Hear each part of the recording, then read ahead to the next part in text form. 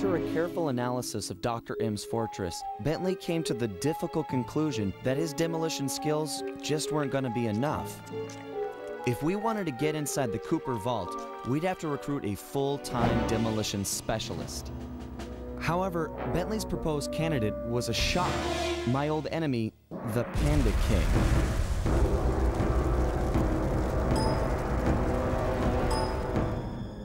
As a member of the original Fiendish Five, he had a part in taking out my dad and stealing pages from the Thievius Raccoonus. Eventually, I caught up with him, and I claimed back what he had stolen. There was no way I was gonna let that monster on my team, but Bentley was firm. He discovered the Panda King had left his life of crime and was now a monk living the life of quiet meditation high up in the mountains.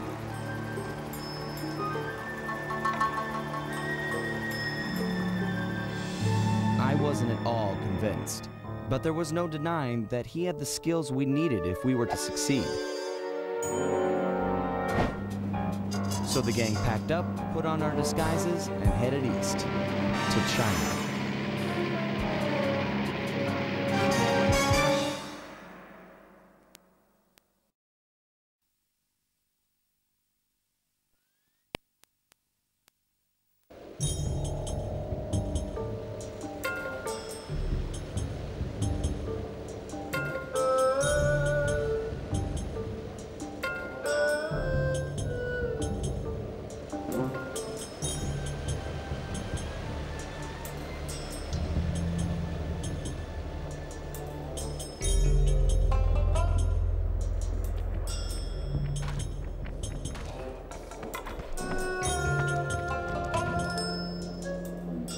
Stay sharp, team. For all we know, the Panda King's just as dangerous as ever. How can you say that? Just look at him! Have you ever seen someone more at peace with the world? I'll admit, he does look kinda zenned out. Mr. King? Honorable Panda King, we humbly wish to speak with you! I guess he doesn't want to talk. Sorry, Bentley. Let's go. Be realistic, Sly. He's clearly in a deep meditative trance. It'll take some doing, but I think I see a way to get the team up to his shrine. Good. The walk up here tired me out. I don't want to turn around now. Man, I miss the van. We never had to walk anywhere back then. Okay. Let's just get this over with. Murray, you're up first. If you could get to the top of that pillar, you should be able to use your ball move to bounce all the way up to the Panda King. Okay, bouncing is a lot easier than more walking. Seriously, you guys want to see my blisters? No way. Is he serious? Yeah, okay, master. Bouncing, pillars, piece of cake.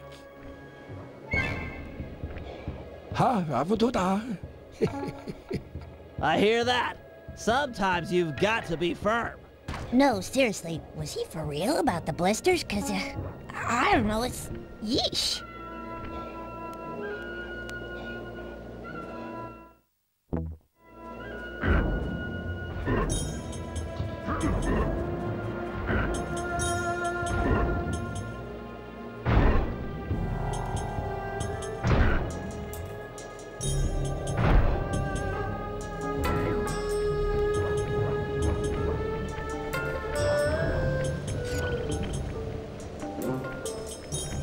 Okay, I'm in position.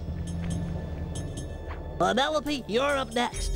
I'm not sure if you're aware, but Sly can jump onto small points. Those bamboo shoots would be an ideal means of ascent if they weren't spaced so far apart. Hold on. Let me see if I can figure it out for myself. It's, got to do with the ice. Okay, so clearly we need more points in order for Sly to ascend. The problem? Where we're going to get them.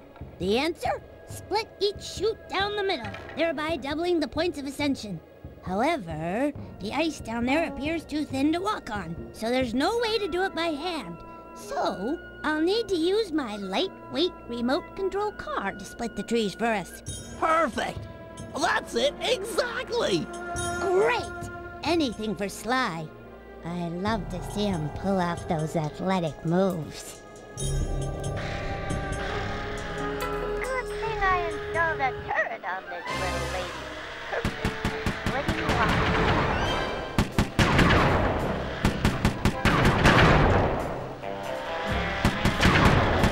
2 more to go. 1 tree left. Yeah. There you go, Sly.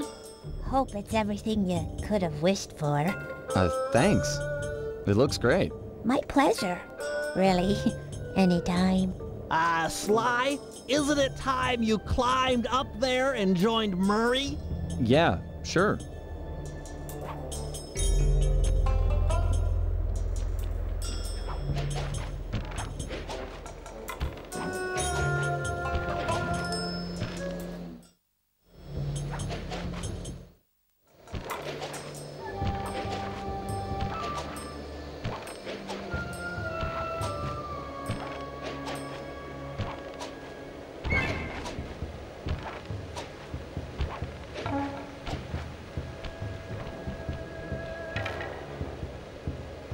Whack the supports up on those pinwheels! Really? Pinwheel destabilization is the cornerstone of this plan! Jump into my hands and I'll throw you up there.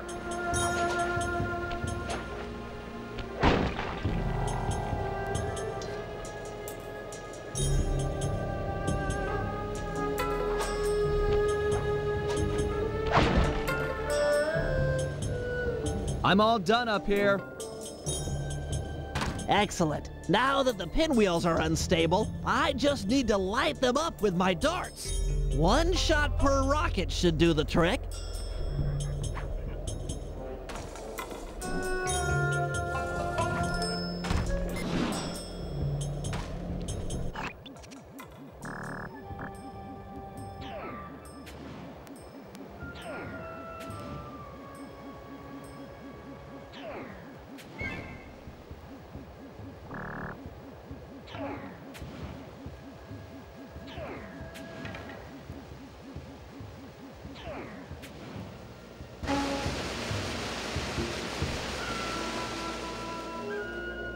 Those pinwheels are about to go.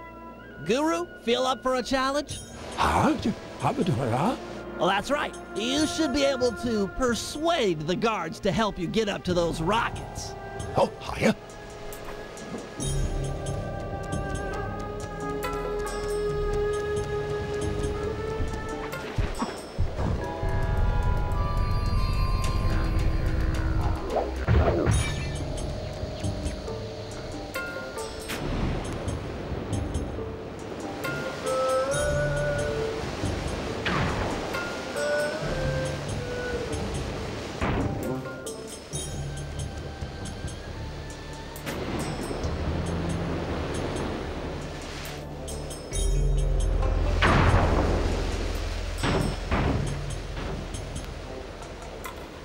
Strong work.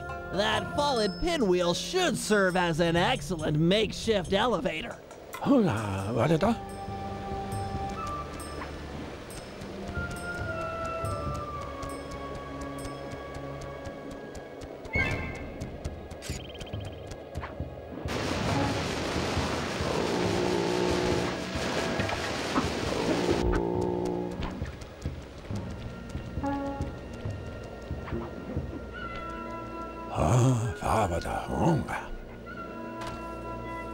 I agree. He's in a super meditative state. So let's just shout in his ear. Now, to break him out of this trance, we'll need to delve into his mind. A hacksaw then? No! It'll require channeling. Sly, sit beside the Panda King. The Guru will bridge your minds.